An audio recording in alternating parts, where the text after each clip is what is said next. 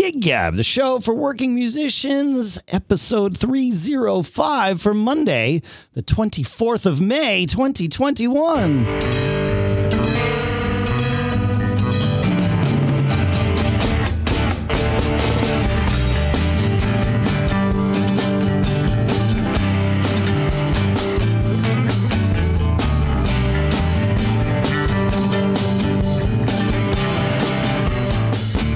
Folks, and welcome to Gig Gab, the show by, for, and about working musicians here in Durham, New Hampshire. I'm Dave Hamilton. Here in New Pomo, California, it's Paul Kent. Howdy doody, Paul Kent. How you doing, man? Good, man. How's it going today? It's going. I have to wish a happy Lakeside Park Day to all my fellow Rush fans out there because that's what today is. So it's also Bob Dylan's birthday. Well, you know, these things coincide once a year, no matter what. That's right. Happy birthday, Bob. Happy birthday, the Bard. There's one other person I'd like to mention, Paul, and that is our guest for today. We are so honored and thankful to have Brian Geller from both Ultimate Ears and the singer for the Atomic Punks join us today. Brian, thanks for taking time to chat with us. Good morning, guys. How are you? Thanks for having me on. Appreciate it. Absolutely. Yeah, man. Yeah. So, all right. So, like, I don't even know where to start. Let's start with the Atomic Punks because that's got to be interesting. So, tell us about this band. This is a tribute band, right, for Van Halen, the Atomic Punks? Yes, it's a tribute band, and if you can believe it, the Atomic Punks have been around for 27 years. Holy crap! Oh, wow! And have you been with them the whole, like, all the way through? I have not. I've been with the Punks now. This is my 12th year. Oh, okay. And it's such a blast playing classic Van Halen. The original singer is Michael Starr from Steel Panther. Yeah, if you're familiar with Steel Panther. Yeah, him and Satchel came from the Atomic Punks. There was for a while.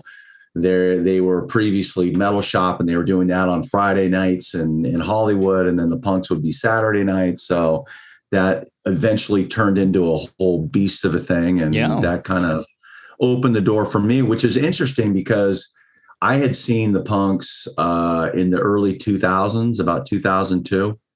Had never sang in my life, and wait, what? I went to a House of Blues show. And these guys come out on stage, and I'm a big Van Halen fan, and had heard about this band. And these guys came out on stage, and I'd seen Van Halen, Women and Children First tour, Fair Warning. Back in the real day, yeah, sure, right. And I finished watching these guys, and I was like, that was the most amazing thing I've ever seen, and I want to do that. How can I do that? And my wife looks at me, she says, you kind of need to know how to sing. I'm like, well, nobody knows David Lee Roth better than I do. We've been practicing. practicing this in my bedroom my whole life. You weren't in a band before this? Never been in a band. Oh my gosh. Never done it before. Baptism by fire. You just decided it was going to happen. I just decided it was going to happen. So within a couple months, I was taking vocal lessons. And if you could hear those cassettes, it was awful. It was really bad. But, the one thing I had going for me is not that, David Lee Roth was known for being a great singer anyway. So right. I just kept working at it. And then I found these guys that had been looking for a David Lee Roth. And I found out that it was kind of a tough part to find. There's a million guys out there that can sing, but singing like David Lee Roth's kind of it's a different thing. Yeah. Well, it's actually, I actually have a lot of questions about this because yeah, the same. Yeah. I don't know that you can pick out a great classic rock singer that is just more innate emoting of sounds than David Lee Roth. I mean, all those screams he did. I mean, that's not stuff you learn in vocal lessons, right? I mean, I guess a good teacher can kind of get you in the ballpark about how to use your instrument. But if you're coming from ground zero, never sung in a band before, and you're tackling David Lee Roth and all those really, unique machinations that were David Lee Roth, that again, he's not a classic. He's just emoting rock and roll. How did you get there? It just took a lot of practice and a lot of patience from the guys that I work with. It's funny. I just hung up a little while ago with Dave Stroud, who's a big time vocal coach out here in Hollywood. And we were talking about that. I was like, gosh, my voice really feels strong right now, which is interesting because, the gigs are just starting to come back around. We just played the other day, and we've been getting busy the last couple months. And, it's just one of those things. It's taken, they say, to be a professional in anything, you have to do it 10,000 times. Hours, Yeah. And so I think I add all the times I sang Running with the Devil in my bedroom growing up to all the times I did it, live the last 15 years or so. And, it's finally, I feel like it's coming in. Like, how did you decided you wanted to do it, but how did you know the guys in the band? How did that, because we've all been out there watching a band play and said, oh, I'd like to be up on stage with them. But then it just doesn't happen. Yeah, it's kind of fun. I went to a Van Halen forum page, kind of a geeked out Van Halen page where people talked about their favorite song and debated about Sammy Hagar and David Lee Roth and all that stuff. And there was somebody that was looking, and I was like, wow, if I could go and see these guys and audition and actually just have a recording of me singing to guys actually playing the music, I was fully on board with that. So this was just a live band karaoke opportunity for you. Yeah, it really was. At some dude's house. And so the first band I auditioned with, they didn't take me. They loved my enthusiasm, but they didn't want me. And then I found another guy. And interestingly enough, that was a band called Eruption, and Al Estrada in that band was David Lee Roth's touring guitarist last year. Wow. When he did the thing opening for Kiss. In fact, the guitar player number 1 and number 2 for the Atomic Punks actually were picked firsthand by David Lee Roth. We lost our first 2 guitar players to Roth. So it's been kind of this weird minor league camp for the big band. You're the feeder team, man. Yeah. So it's fun. And that's how it all started off. So, that was probably about 2003, 2004. And I was on my way and did it for about 5-6 years. And we were just constantly chasing after the Atomic Punks that were, they owned all of it. And, that's when Ralph left, and they called me up and said, would you be interested? And I'm like, it's kind of weird to leave not weird to leave one band to go to another band. But if you're leaving a Van Halen tribute to go to another Van Halen tribute, it was a little dicey to do it. Yeah, I could see that. But when I played with these guys at that level, I was like, I could never go back. It was incredible. That's so, great. You cover all of Van Halen's catalog, right? So you're covering Sammy and you're covering David. Oh, no, right? We just do Dave. There's no way I could sing. I'll be honest with you. There's no way I could sing Sammy's stuff. Sammy is one of the highest range singers among many other things he does well. His range is astronomical. Yeah. Yeah, absolutely, Dave. I mean, he is such a talented vocalist, and he still sings amazing. He does. I think we've broke into Finish What You Started, something like that. It's a little low and gravelly, something you can kind of, that worked for my voice. But yeah, we primarily do you do the first 6 albums, and it's difficult too, because, when you go out and do Van Halen, typically it's a 90-minute set, and there's probably 12 to 15 songs you have to play every time. Right. All right. So this is a tribute thing, right?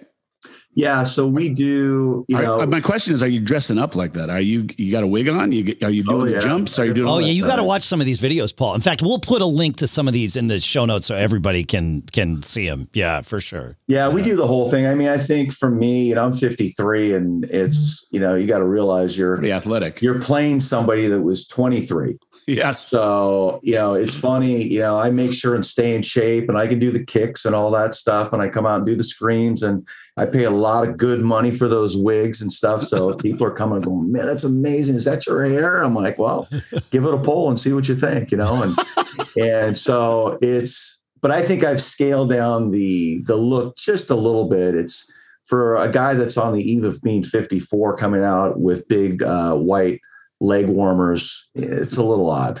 You still, longtime listeners will know I've been asked the question, where do you get your onesies? So I need to ask you the question, where do you get your spandex? Are you still wearing the spandex, or is that I actually have a girl that makes all my stuff that's in Australia, that she makes some really good things. In fact, my latest pair of pants, look exactly like the pants Peter Criss wore during the Alive tour. Yeah. I had her change it just a little bit. So, for me, I'm 6'2", so I'm a little bit taller than your typical lead singer. So leg warmers kind of just make me look like I'm about 6'8", 6'9". So I kind of make sure I've got the nice tight spandex type pants, but then with a cool flare bell bottom to kind of give it that late 70s edge to it. So, it's funny to see some of the Daves out there that, weigh like 240 and they're out there sporting it without a shirt on. I'm like, man, you got a lot more guts than I would. I wouldn't do that. So speaking of Sammy, you got an opportunity to play with Sammy and Michael Anthony. Is that right? Yeah, I got really lucky with that one. That was before the Atomic Punks. And Michael Anthony has been on stage with the Punks a number of times over the years. He's a big fan of the band. And so, Sammy was playing out in Devore in San Bernardino here in California. And for anybody that's from Southern California and is our age group, they'll remember that was the home of the US Festival in 1983, Heavy Metal Day. So anytime you can see a show out there, it's great. So basically, Sammy was playing out there, and his first set was going to be Red Rock or solo Sammy stuff. Then he'd take a break, and then the second set would be Van Hagar material. So he actually hired our band to play the Cabo Village outside the venue. So we're like, cool. Wow, these guys are going to pay us to do this show. We're going to have tons of Van Halen fans. Then we actually get to stay and see the show. So it was like just a win-win opportunity. And I'm thinking, wow, it's like, I'm going to be, not that we were playing on the stage, but I'm going to be outside the venue that I was at the US Festival as a kid. So we did our set. We played 2 sets. It went off real well. It was a lot of fun. People were having a good time. And I was changing after the show. And Sammy's manager came up and introduced himself. He goes, I don't know if you know it, but Sammy snuck down and watched you guys and really loved the show, loved what you did. He thinks it would be amazing if you wouldn't mind coming out and doing a song with him that night. He thinks the fans would just think it was great. And you got to remember, this is probably like 2005, 2006. So I'd only been doing this. I'd only been singing, maybe 2 years. So I was like, absolutely, so I go backstage, and that's when I found out that Michael Anthony was there. No one knew that Michael Anthony was going to be there. Oh, this was right. This was before Michael was playing with Sammy regularly. Right. So I met Sammy before I met Michael. Michael Anthony's dad was there. I got to spend literally 45 minutes with just him and I in a room, and he was telling all these stories. And so the idea was that when they started the second set, which was the Van Hagar set, Michael Anthony would just walk out. Right. So Michael Anthony walks out. The place goes nuts. They had no idea that he was going to be there. Sammy and I are on the side of the stage, and I'm like just shaking. This is the S Festival stage. This is amazing. Yeah. Total dream. What'd you say? And Sammy's standing there. He goes, okay, we'll share the same microphone. We're going to do Running with the Devil. And I'm like, whatever you want, whatever you want. you say the word, boss. That's right. And I'm in the whole David Lee Roth uniform and everything. I was wearing the spandex and the leg warmers that night. I had it all going on. And so right before we go out, he's like, no, he goes, you need your own microphone. Do whatever you do. You're great. So we walk out hand in hand after the first verse of Running with the Devil. And I think the place about dropped, because for a second, they weren't sure if it was Dave or not. People hadn't seen Dave that much at that time.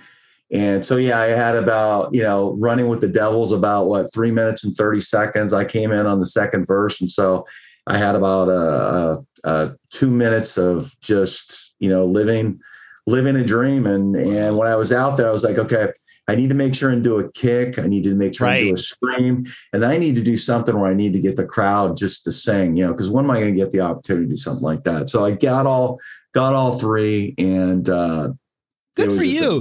That's actually, cool. That's one of those things, like thinking about, you have those opportunities, you find yourself, if you have those opportunities and you're fortunate enough to find yourself in whatever it is, at whatever level, having the forethought to say, okay, wait a minute, what do I want to get out of, like, what do I want to deliver here? And, you know, is there a checklist of my own that I can sort of take with me without negatively impacting the show, right? And thinking about that's Absolutely. really smart, man. Yeah, it's good. Yeah, it was really cool. And I had no problem taking advantage of the opportunity and doing it. I would have. Of course. Can you imagine not doing it? Oh, no, you don't say no to that. That would be the story you'd be telling us you regretted right now. Did he introduce you as Brian Geller? They didn't say anything. Well, just leave it to the imagination, right? We just walked out. Next morning, I'm listening to KLOS here local. They're talking about it. I'm like, wow, that was great. But you know, I tell my kids, I'm like, you know, don't be afraid to try something. You know, don't look at it as an opportunity pass. You know, I didn't start singing until I was in my 30s. We just got to pause this. Like, you know, your first band is a Van Halen tribute band, and you're playing with the best Van Halen tribute band, and then you're on stage all within 2 years. This is just a crazy story. Yeah, I mean, this is amazing. And you're listening out there. You got to do what you want to do. Absolutely, man. That's a story. That's cool. There was a young couple at our show the other night, and those are always fun because, you know, the girl had never even seen a live show before, and they had so much fun. And the guy's like, I kind of sing, I want to sing, but I'm kind of afraid to. And I said, well, how old are you? And he was like 23. I'm like, man, I didn't start singing until I was in my 30s. Love it. Just go out and do it. Don't even think about it. Don't even think about it. No, that's good advice. All right. I want to get to the live music part of this, the playing live part. And I want to talk about your day job at Ultimate Ears, because that's should do that. Very well. It's also very relevant to our listeners here too. The next thing I want to do is I want to talk about our sponsor for this episode. We've all been doing a lot more takeout and food delivery to our homes over the past year, because that's how things have been. And our sponsor, Every Plate, is here to provide us with an alternative to takeout that's also an alternative and much faster than a trip to the grocery store and starting a meal from scratch, because these recipes from Every Plate come together in about 30 minutes. Every Plate provides these easy-to-follow recipe cards and pre-portioned ingredients, so I get to spend less time prepping and cooking and more time enjoying good food with my family or loved ones. And it's not just the food that I get to enjoy. These recipe cards that Every Plate comes with are easy for everyone to follow. So suddenly food prep becomes a 4-person thing instead of a 1-person thing. You don't have to think about, all right, what should I delegate here? You know, there's none of that. It's all right on the card, and everybody says, oh, I'll do this, I'll do that. And now we've got 4 of us, because that's how many of us are at the house now, prepping a meal together and then eating a meal together. So it really becomes an activity. And Every Plate is, like, I was skeptical at first of the pricing, because they're like 50% cheaper than a meal made from grocery store ingredients, which makes now a good time to do this. But I like I said, I was a little skeptical. They sent us some meals. We checked them out. We loved them so much. We've now been buying from Every Plate too. And they're correct. Like, the prices actually are right. And you can try Every Plate now for just $1.99 per meal. Yes, $1.99 per meal, plus an additional 20% off your next 2 boxes. And you do that by going to everyplate.com and entering code GIGGAB199. That's GIGGAB 199. So you got to go to everyplate.com, and that's where you're going to get your stuff for $1.99 per meal, because you're going to use coupon code GIGGAB199. That's up to $100 value. Great food, great stuff. I think you're going to enjoy it just as much as I do. Our thanks to Every Plate for sponsoring this episode. All right, so you've played a few gigs recently. But I'm sure you weren't playing, at least not big gigs, over the last year. How did that go? We've talked a lot recently here about the logistics of a gig, so much so that, you know, we've had some listeners write in about people forgetting, like, important bits of gear. You know, you're just out of practice, not just with your instrument, but with, you know, the whole process of getting yourself to the stage. How did those recent gigs go for you? Yeah, it was, it can be a little nerve wracking. You know, it's just literally, I had to open up my gig bag and take everything out and take an inventory. And then, is everything working? You know, is my wireless equipment working? It's been in this suitcase for a while. And I think for me at the beginning, because we did some sporadic shows last year, but there was a period where it was probably a good 6 months where we hadn't played. And I get a call from Scott, our drummer, and Scott's the original, Atomic Punk's drummer. He's been doing this for 27 years. He goes, we're going to do a streaming thing, at Third Encore in Hollywood with Monsters of Rock. And, there's going to be thousands of people listening to it. And I'm like, dude, are you out of your mind? I mean, to stream a show, is a challenge in itself. To stream a show with a vocalist that's only been singing X amount of years, and it's the first show, out the gate, I was very nervous about it. And then we rehearsed the night before, and Scott in his Southern twang, he's like, man, you're a little pitchy. And I'm like, I told you this is how it's going to be, So then I'm like stressed about it. Then you get in your head. And what perfect feedback to get mere hours before doing this. Yeah, absolutely. So it's like, if you're a singer, get out of your head, just do your thing and trust yourself. I think that's good advice. Really, really good advice. Yeah. So that was that show it did pretty well for us. We did another show where it was like, okay, you guys are going to be playing inside the club while we've got a camera crew, and then the crowd is going to be outside in the parking lot watching a big screen. Sure. Like, that was odd. No energy, So you're trying to provide this energy for this crowd that's, there, but they're not there. They're outside. Yeah. So that was a really different one. And then there was a couple shows where it was very social distanced and people were a little nervous about it. And, I have a bit where during Ice Cream Man, I'll have somebody sing the last line of Ice Cream Man. It's like, well, I can't have anybody like singing into my microphone. So getting all those weird things that you take for granted were difficult. So I would say we played Sunday or Saturday night here in Long Beach, and the crowd was packed. Everybody was inside. There wasn't a lot of masks, and there was a lot of energy. People are definitely hungry. I had for live music. I had that on Saturday night too. It was my first time on a big rock stage in a long time, and like I felt good being on stage and not among the masses. But yeah, seeing the people packed together, people are hungry for this. Yes.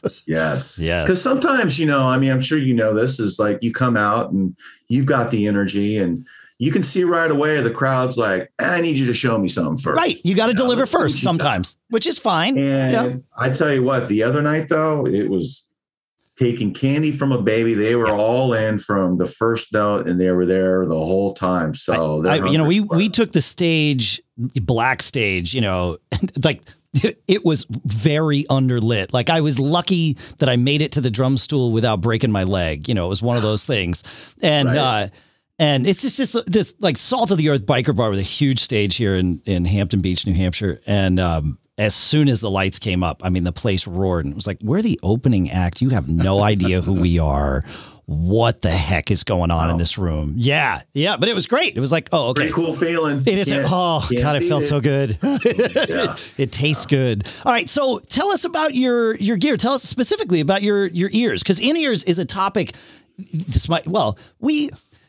We're a show for people that do this for a living or do this as weekend warriors, really. And so like the gear and all of that stuff is actually interesting. I always tell guests, I don't even know if I told you this, whatever stuff about being in a band is really boring to tell at cocktail parties, that's actually really interesting to us here. So I'm curious, like what do you use for as your Ultimate Ears gear? I'm assuming you use Ultimate Ears. So. Oh yeah, absolutely. I mean, given the day job, we were playing in Arizona a couple of weeks ago, and the sound guy he couldn't get it together, and I basically did that show without ears, and it was scary because once you're into ears and you have the taste of it and you're doing it. You just can't go back. There's no way. Oh yeah. Is your whole band on ears? I'm sorry? Is the whole band on in-ears? The whole band's on in-ears. So I right now, there's a few models I use. Right now I'm using kind of our flagship model, the UE Live. Okay. Which is fantastic.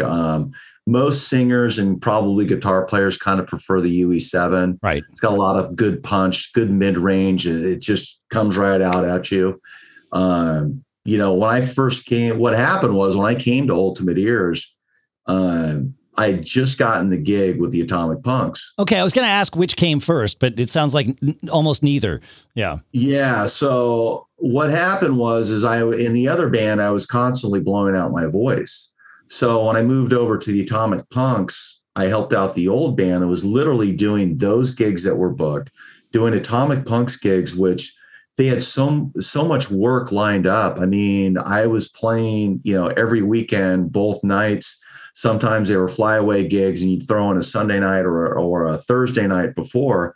So it was a lot of work and I was blowing out my voice. And it was to the point I went and saw a doctor and I was having problems with my vocal cords. And, they said, you've got to get into in-ears. So that took me down the path of, well, what are in-ears? Yeah. How does it work? And it's a confusing thing. When I went in, I'm like, well, do I get the whole setup? Do I get the wireless? How does this work? It's all confusing. And so Ultimate Ears kind of guided me through the process and treated me like I was actually David Lee Roth, so much so that, I went back to them. I had been using them probably a year and anytime I needed something, they were just right there for me. And so I happened to be in their office one day. I'm like, if you guys ever need anybody, I would love to be a part of this. Like, you guys you treat everybody great. I love the product. I use it all the time. So that's eventually how I ended up. That's how you got the gig.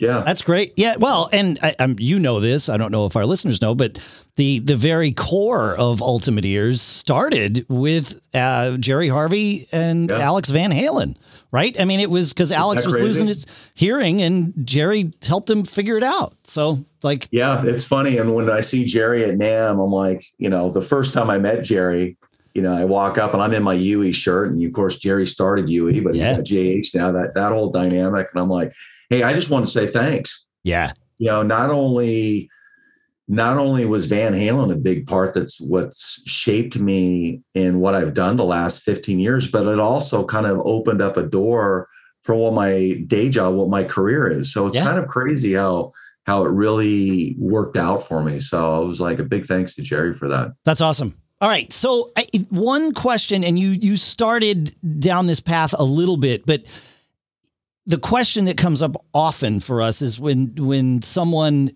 is making the jump either directly into custom fit in-ears or from some universal fits into custom fits, how do you select and how do you help people select the right model of custom fits? Because for a lot of people, especially for weekend warriors, it's not one of those trial and error decisions that you get to make just because of the cost involved. Right. I think there's a couple of things. I think one thing with Ultimate Ears, what we do too, is we have a money back guarantee policy. Oh. So, I mean, to offer a money back guarantee on a custom product, we stand by it. We want all of our customers to be happy. So one of the things I always tell people that when they're demoing different versions, like, do I get a UE5? Do I get the 7? Do I get the Live? What do I do? The first mistake people make is when they start to demo, they grab their iPhone and they pop in their favorite music and they listen to the music. And of course it sounds great. What you need to listen to is how you're going to use them in your application. Are you going to be in the studio? Are you a studio guy? Do you need some form of reference? Are you going to be on stage? If you're going to be on stage, do you have tracks that you could play so you could truly hear what it's going to be like? That's a good idea. Just doing a recording of your in-ear mix would be an interesting thing. Yeah.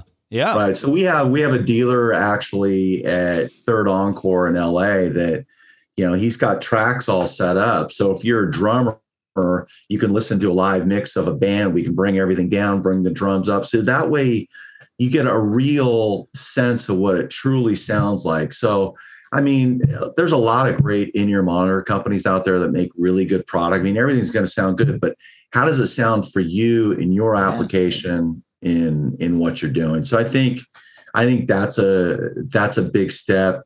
The other things I tell people too is, whether you're shopping with me at Ultimate Ears or one of our competitors, or what are the lead times? And more importantly, what are the lead times when there's a service related thing that needs to happen? Because the product will ultimately need to be serviced. That's what happens. You might need to change out a cable. You might have a driver go out. It's it happens. The name of the game. Yeah.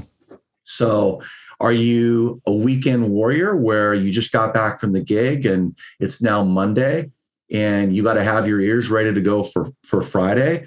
So which company is going to be able to deliver? Is it a company that has, 4 to 6 weeks lead time? Are they going to be able to turn it around in a day or two? So to me, that's the good question to ask. Yeah. Unless you have the money and want to buy a backup pair, are you ready to be on stage with this piece of equipment that once you realize the benefits and what it does, you really can't be without it. There's no going back. Oh, no. Yeah. All right. So I need to ask a question here. I'm looking at your website because you'd mentioned the UE Lives. I play the UE11. I use the UE11s now. Okay. I'm a drummer. Yeah, right. As a drummer. Yep. I went from the UE7s and then I lost one of those and you and Mike Dias, who's also been on the show. Jerry's been on the show as well. So, right. But you guys convinced me to move up to the 11s and thank you for that because the difference for me as a drummer made a huge difference. But as I'm looking at, and I was looking at the prices of the UE Live, or I was looking at the details on the UE Live, and I noticed your prices are all way lower than they normally are. So is there some special deal happening right now that our listeners should know about? Yes, absolutely. I mean, here, music's coming back. And so what we decided to do was implement a spring promo. And we started it, we're coinciding with Memorial Day weekend. And so we started a little bit earlier. So if you're in the market for ears and you want a good price savings, I mean, you can buy UE Lives and get $500 off right now. Yeah. So we're also doing 18s where you can get $400 off. And then your model that you have, the UE 11s, which I love. Now, I got a little story about the 11s, $300 off on the 11s. I think the 11s for me are my favorite pair. But going back to what I was saying before, as a vocalist, for some reason, the 11s for me singing through them just aren't happening. Really? Now I use my pair of 11s for everything else. When I'm working, when I'm listening to music, when I'm traveling, when I'm watching movies on an iPad, I always go to the 11s. It's interesting because when I went from the 7s to the 11s, I think it probably wasn't a good A-B comparison because I think I learned that the cable wears out probably faster than anything else and really can impact sound quality, at least for me, in a huge way. But I went from my UE7s with whatever cable I had with them at the time. And then I went to the 11s and I really felt like the stereo field even opened up more. It just felt like there was a whole lot more presence to them, which makes a huge difference when I'm getting really a full mix with drums in my ears. Right. But I am a singing drummer, and I love the way I hear my voice through the 11s. I mean, I didn't not like it through the 7s. It sounded fine, but there was more to it with the 11s, I felt. But we're all different, right? So yeah, exactly. You nailed it. I was just going to say that is the beauty of it. There's no right or wrong way to do it. Right. Everybody's different. I had 18. I couldn't sing through the 18s. I was like, this is too much going on. So when we came out with the lives, I'm like, if the 18s were too much, how can I possibly sing through the lives? But the lives actually were fantastic for me. And then for you on the 11s, the drummer in my band, he prefers the 18s over the 11s. He's like, why would I want more bass? It's like, that's all I've had my whole life. He goes, I need to dial that back. So, I mean, that's an interesting perspective from a drummer. Now you're making me think I need to check out the 18s. So there we go. Everybody's different. There you go. A question that comes up often is how to get a good mix dialed in for your in-ears. So do you have a secret when especially if you're on a festival stage or something where, you don't have your engineer with you, you've got to suss it out or negotiate it yourself. How do you do it? I have a very strong opinion about this because for me, I would say we're a high level tribute band. Yeah. So as a high level tribute band, we don't have a crew.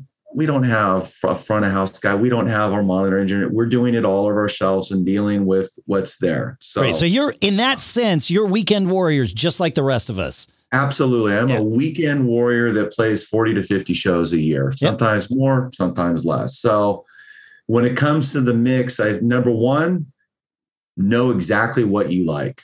Okay.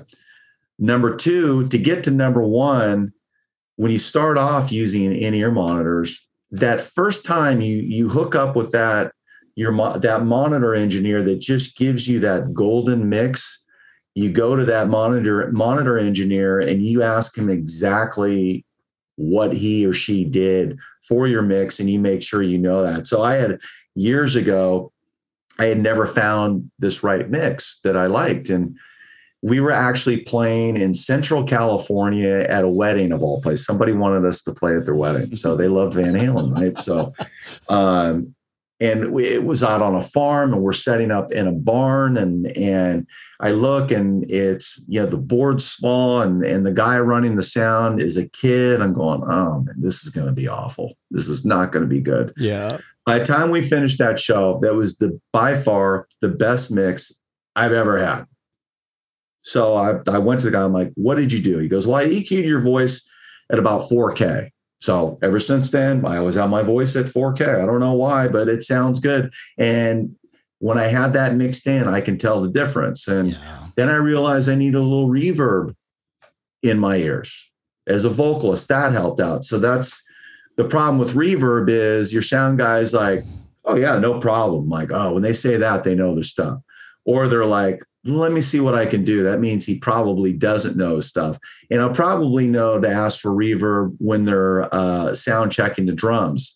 If my drummer is hitting that kick drum continuously for 3 or 4 minutes, then I know I'm going to have a problem with my mix that night. If he gets it right away and it's a couple of hits, and he's like, okay, next, left tom, right tom, I'm like, okay, I've got a good guy. That's a great. That is the perfect litmus test. I use that too. If I've got to be hitting that kick drum for more than about 10 or 15 times, unless he has some specific thing where he's like, hang on, I'm seeing something here, whatever. Otherwise, if you're hitting that forever, and the snare drum too, like it's just, you either figure it out. And I think what can you live with to make your show the best, and what can you not live with? You know what I mean? What's going to work? What's going to not? Because if I'm not sounding good, the guy with the 1980 Van Halen Invasion shirt in the back is not going to go, you know what?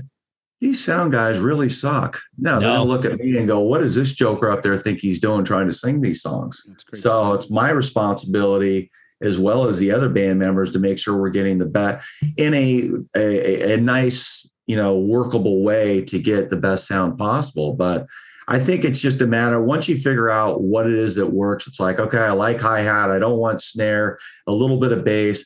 Start the guitar volume a little bit low, because I know the guitar player always turns up. So, so it's once you find your balance of what works for you, make sure you know it, write it down and memorize it, and take that with you everywhere you go. So if you have the option, would you set up your own mix, or would you always have the engineer do it for you? I'm horrible at that stuff. Okay. Yeah, no, that's fair. Yeah. I wish I could. I had the engineer. I had two gigs on Saturday. One of them, the engineer hands me an iPad. He and I know I knew both the engineers, and he's like, here's your feed for your ears. Here's your iPad. He's like, go. I'm like, great. Thanks, man. And then I get to the gig Saturday night, and the guy's like, I asked him, like, do you want to mix my ears, or do you want me to do it? And he's like, I don't know the Wi-Fi password for this mixer. I'm like, I guess it's up to you. Good to go. But I trusted him. Like, I know this guy. I've worked with him before.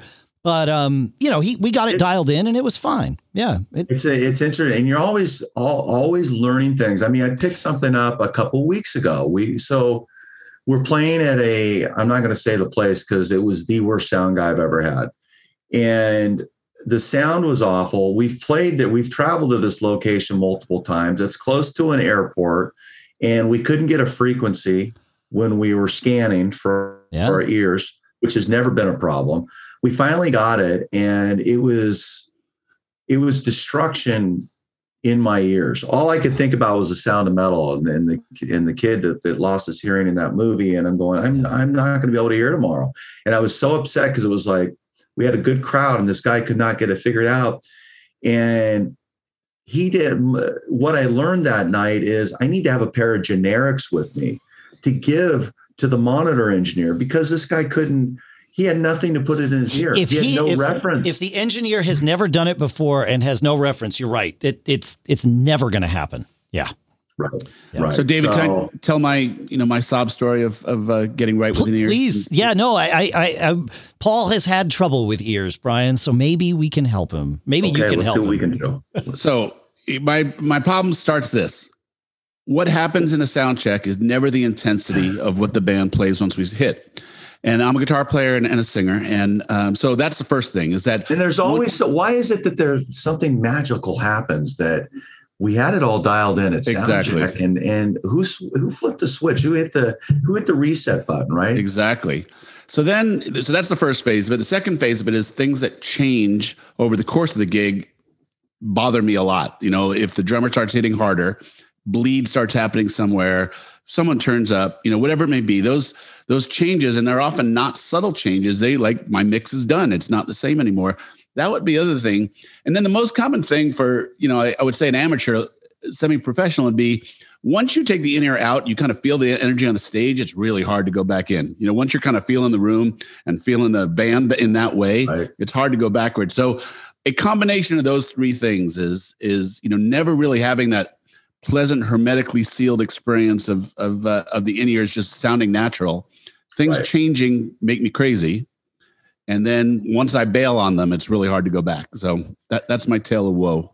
Yeah, I think too, it's being sealed it's a little bit scary. It's like, what's going on out there? I mean, I think what helps me a lot is having the ambient feature where you've got the port and you're able to hear a little bit more of the room. You have more of that confidence because it's so easy to just grab that left ear and I'll just clip it a little bit. Yep. It's still in my ear, but I'm going to clip it a little bit just so I can hear. Just to break the seal. Yeah. Just to break the seal there's something about that comfort. But if you leave it alone and have that ambient port, or, again, if you've got a good crew that you're working with and they have some talent, setting up ambient mics and putting that ambient mic, having that mix added to your ears. So, but I think the guitar players have the biggest challenge with in-ears. Typically you're if you've got a band of 4 guys that are all going into ears, the first 2 to do it are always the singer and the drummer. Yeah. The guitar player is stubborn. No offense, but the guitar player is stubborn. No, I get it. And Dave has said this exact same thing for years. They want to hear, and they have to hear those the tones, and they want to go up to the amp. I mean, it's definitely a little bit more of a challenge. It's a different thing. Yeah, the thing that I've been on ears for 17 years. I think I counted it the other day, but the last year and a half, especially the last year, where I've wound up doing like more theater gigs because that's the opportunity that I had to play throughout the pandemic. Right. Not having, and now I've done this every time I've played, as we've sort of been opening up a little bit. I do not let there be a monitor wedge anywhere near me. So the idea of taking out an ear would be catastrophic because the only thing I would hear would be my drums. Right. And so it's like, I did it once I think it was at a theater show we were doing, and I pulled an ear out because my mix just wasn't right. I think it might've even been a rehearsal or something. It was just a disaster. I needed to fix it. And I pulled it out and I was like, oh my gosh, this is so much worse. Like now I have no idea what I'm hearing because all I hear is me.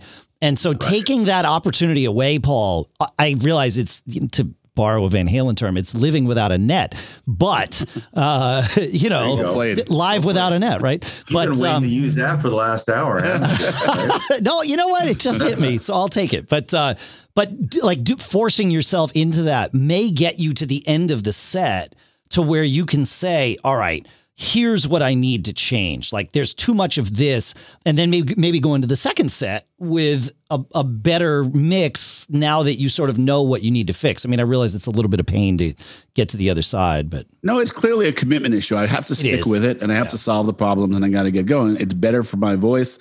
It's better for my performances a long time. It is those three things, though. It is the sensitivity to change, and also like the energy that you feel when you take them off, and then you're like, oh, that's a very different thing than I mean, you're playing high energy music. Is it the same for you? Do you feel what you want to feel the same as without in-ears in? It's way different. I mean, I'm with you. I mean, I love the energy for it. And I have this whole, I call it a phobia or anything, but when I have to do the Unchained scream, the Somebody Get Me a Doctor scream, the Running with the Devil scream, I got to clip that ear a little bit. And I don't know if it's a comfort thing, a scared thing, it's, but probably more of a habit thing. But, this is a great conversation. I mean, and it's funny because 2 nights ago, we literally told our guitar player, get the volume you need right now, because if you start to turn up, or like you were saying, the drummer starts to play harder, it just makes things really difficult for everybody else. Everybody's got to commit to where they decide they want to be. Yeah. That's sound check. Yeah. It's kind of like when they say, it's like they're telling the vocals, okay, check your mic, check 1, check 2, check blah, blah. No, you got to sing. Yeah. Belt it out like you're going to be doing it. And and it's true. You have to do it. So the other guys, where do they need me to be and so forth. So it's the same thing. Well, I have the 7 Pros, and when it is right, and I would say I'm hitting about 200 with all the baseball jerseys behind you. You can appreciate this. About 2 times out of 10, it is Nirvana, and it changes everything. Yeah. But, if I'm on a good streak of being 8 in a row without having a great night with in-ears, I'm like, it's not for me. And, that type of thing. Drag, man. You're counting the songs, like 15 more songs to go and we're done. 14, 13, 12. But when you got a good guy that's really delivering that good mix, and everybody's dialed in, there's just nothing better. It's delicious. Yeah. Yeah, absolutely. Absolutely. Hey, I want to ask you a question. I'm really fascinated about your arc, your story as a singer. So you said, I want to do this. You went out and got a good vocal coach. Give 3 or 4 your favorite, best singing tips that you would relay from your journey as a singer. Because again, your journey is bizarre to me. Like, you didn't sing Brown Eyed Girl for 17 years. You went right to Van Halen, right? So that just doesn't happen too often. So what is your mojo for singing? Well, and it's funny because you hear, like, I read something about Ronnie James Dio, who never warmed up. How do you not warm up? How do you, I find that amazing, Yeah. So for me, it's a few things. It's, number one is you have to be hydrated. And I think what singers don't realize is it's not that if I'm playing tonight, it doesn't mean hydrate today. It means you hydrate yesterday. It's the day before, and then you continue that day. So that's a biggie. Also rest. You've got to rest. And that can be difficult if you're flying. Nowadays, a lot of bands are doing flyaway gigs, and it can be really rough if you don't have a lot of sleep, and then you got to hop on a plane. That can be scary as a vocalist. So I think the rest, the vocal warm-ups, I think, trusting your voice sometimes, if you're having a rough night, sometimes you just got to trust it. Like if you don't have a good mix, or, like the last month, I had to pull the ears out. I literally had to just go on full muscle memory and hope that everything was coming out correctly. But I think the interesting thing, and I got this from Ralph, who's Michael Starr, Steel Panther, original Atomic Punk's vocalist. And this guy's just the best out there. Like, I don't feel like I'm competing or being looked up against David Lee Roth. It's more this guy. He's just a fantastic singer. So I always love to hear his tidbits and some of the things that he does. So there was one night we were playing in the mountains, and the weather was dry, And I was doing that one song to where you go into the second verse and all of a sudden I'm like, if I'm having problems with this, it's going to be a rough night. And before I knew it, my voice was literally shot. Like I had nothing in the tank. I didn't know what I was going to do. There's only so many times I could say, I go, people, I want to hear you singing, or you just. I can do that a lot as David Lee Roth. It's very forgiving, but you can't do it all the time. It is a forgiving role in that sense, I suppose. Yeah. Right. Yeah. Very lucky with that. So anyways, he had this thing that he did that he had told Joe, our bass player, and Joe told me during the guitar solo, he's like, try this. And it was literally taking a glass of water and sipping it through a straw and making the sound of, how shall I say, the sound that a bong makes if somebody were partaking in a activity as that. And it was literally gurgling and keeping those bubbles like at the bottom of your throat and just constantly coating your vocal cords. So that type of thing has bailed me out a few times when it hasn't been there. Because, it's like you can always replace the snare drum during the show or a guitar string or so forth, or a bad Beta 57, whatever. But, the lead singer's voice, that'll make you want to quit and never do it again when that happens. Yeah. Yeah. That's not fun. fun. That's not fun. Yeah. That's a great tip. Thank you for sharing that. That's good. Good stuff. I got one last question. So we've had an interesting arc of conversations here about cover bands, tribute bands, original bands. And I just, I'm amazed that the tribute band genre, I thought it was going to start petering out. I thought it was like a novelty thing, had its time, kind of cool, but it seems like it's as popular as ever. How about, Brian's gestalt on tribute bands? Are tribute bands, you got to be all in order, if you're going to do it, or have you seen tribute bands that are the essence of the artist, but not the whole thing? Do you see those bands and go, well, why not go all the way? Why not be a tribute band? So what's your headspace about tribute bands?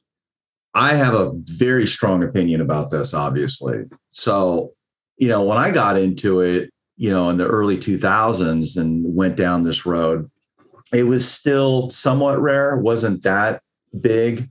When the Atomic Punks started in, 94, 95, whatever it was, it was at that point you had a Led Zeppelin band doing it. You always had your Elvis and Beatles bands. And when the guys started the Atomic Punks, they were actually embarrassed that the club that they played at, they're like, you want us to play all Van Halen? People don't do that. That's just like the band couldn't wrap themselves around. What happened was the singer was having some drug problems. So they brought in another singer to fill in for a gig. And most of the stuff that they knew were Van Halen. And people went completely bananas over it. And the owner said, can you guys come back next week and just play Van Halen? And they're like, are you crazy? And that's literally how it started. Wow. So at that point, it was very rare and very odd. And, originally David Lee Roth was actually going to take that was when he first started to come back and do his solo thing around 98 or so. And he was going to take just the Atomic Punks minus the singer, and then ultimately decided just to take the guitar player and was back on the road. But, when I got into it, it was like, oh, wow, this is cool, the tribute thing. Whereas now I have a little bit different feeling about it. I feel it is so oversaturated. There's a tribute to everybody. I think it's really like anything else. It's really watered down, the market out there. You've got bands that'll just go out there and, they'll play for free or play for a minimum amount. And it makes it harder for the bands that have worked. And, that's the tough part of it. The other tough part of it, like, you were saying, is do you go all in? Do you go all in on the look? I mean, for us, I'm out there, doing the look as well as Lance, our guitar player, and that all seems to work. The bass player and drummer, it doesn't make sense for them to do it. They don't really look the part. And it feels like if bands are doing it, and they don't look the part, sometimes it just looks odd. And for us, it's a fine line. At the beginning, I used to do a lot of the Dave raps, and just like it was me. And it's like, I got to the point, I'm like, no one's coming in here mistaken that this isn't Van Halen. We're we're really good, but people know it's not actually Van Halen. So instead, let's make it more, let's honor the band. Let's honor them together, because we were all in the same boat, enjoying the music back then. And where we're really tested on stuff like that is when we go out on the Monsters of Rock cruises, where we're the only tribute band on there. And you've got like Kix and Cinderella and Tesla and Night Rangers and those bands. And we literally have the best set on the ship, but they're all originals and we're not. So we always try to have this respect for those bands. And what happens is we usually end up bringing them on stage. We bring up like Michael Sweet from Stryper, or Nuno Betancourt's jumped up with us a bunch of times. And so it's like, I think we've done a good thing of towing the line to where we're not over the top, where it's just out of control and campy. Because let's face it, most people going out right now are in their 20s, early 30s. All those people, if you do the math, they were born at the point where, Gary Sharon was already out of Van Halen. Oh, yeah. So when you try to go and pull off some of the stuff that Roth did when we were kids going to see them live, unless you've got some diehard fans that experience it, they're like, this guy is a clown. Right. It's really a good point. They don't get it. Yeah, no, that's that awareness of, I like what you said about, let's honor this band together. And right. That's really where great idea. That's where tribute bands came from. It's a fan celebration. It happens to be the musicians and the fan base. So it makes sense that that's the approach to it. And that, what you said is actually, I think it's universally helpful, because a lot of us who are playing music that's 30, 40, 50 years old, right? Yep. There is a way to age gracefully with the music. The music is timeless, but the way you respect it and the way you perform it and the way you portray it actually requires a certain amount of dignity as you get older. You're not that guy in the 20s, and the illusion is, unless you're damn good at it, it's really hard to pull off 40 years into your singing career, right? I love it. Absolutely. I mean, I look at, if you look at our demographic, it's the other night, I was saying that, a lot of the people are in their 20s and 30s. And, I looked out the other night and I'm like, God, I might be a young one at this show. There you go. Yeah. But that's cool.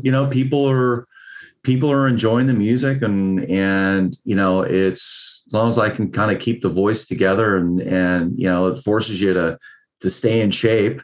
You can't go up there and look ridiculous trying to pull that off. So that would be actually my last question for you, man, is have you met David Lee Roth? Has he commented on your singing, reflected on your portrayal of him? I have not. I've met Sammy, obviously, and Mike, as we had talked about earlier. I've actually spent some time with Gary Sharon, talking about his days, which I think, if you are a Van Halen fan out there and immediately discounted the Van Halen 3 album with Gary Sharon, you should really go back and listen to some of the amazing work that Eddie did on that album. Is absolutely phenomenal. It's a great record. And Gary is a heck of a singer. Oh. He's a nice guy and a heck of a singer. Like, yeah. Absolutely. Yeah. He was in a no-win situation. No, he was the wrong fit for that fan base at that time. Like and they figured it out together and parted gracefully. I think it might have been the only graceful part that ever happened in Van Halen. Yeah, I will say that I did see the Van Halen 3 tour with Gary Sharon at DeVore, thus home of the US. That was 6-7 years before that, and before I did my thing. And I'd say that was one of the most entertaining Van Halen shows I had seen, actually, because that was the first time you really got to see the band playing Mean Street, Somebody Get Me a Doctor, I'm the One, Eddie singing, Michael Anthony singing. That was an absolute fun night to see that. That's interesting. That's cool. That's great. That's great. Great stuff, Brian. Thank you so much for taking some time with us, man. Yeah. Absolutely. I love doing it. Is there anything else that you want to share before we let you go on with your day, my friend? Yeah, I mean, if anybody, of course, is interested in Ultimate Ears and wants to talk about it, needs some help with it, wants to purchase, of course, we got a great sale going on. You can just go to the website, which is just backstage.ultimateears.com. Okay. So happy to discuss it and help out with anything we can. Awesome. Thank you for that. Great stuff. Yeah. Great stuff. I guess I should pump the Atomic Punks too. So yes, please. We're on social media. Our website is, I got to think about this, www.theatomicpunks.com. And my usual David Lee Roth line is like, and you can still catch us up on MySpace. I heard the David Lee Roth voice come out there. That was pretty good. A little bit. Just that's outstanding. That's Just don't ask for a scream though. That might be a little difficult to pull off this early. That's fine, man. Yep, we're not here to put you on the spot in that way. So there you go. Cool. Well, thanks again for joining us, folks. If you have questions for Brian, you know where to find him: backstage.ultimateears.com, theatomicpunks.com, and of course you can send us email feedback at giggabpodcast.com. Otherwise, we'll see you next week. Thanks again, Brian. Thank you, guys. Hey, Brian, tell everybody to always be performing. Always rock and roll and always be performing. There you go.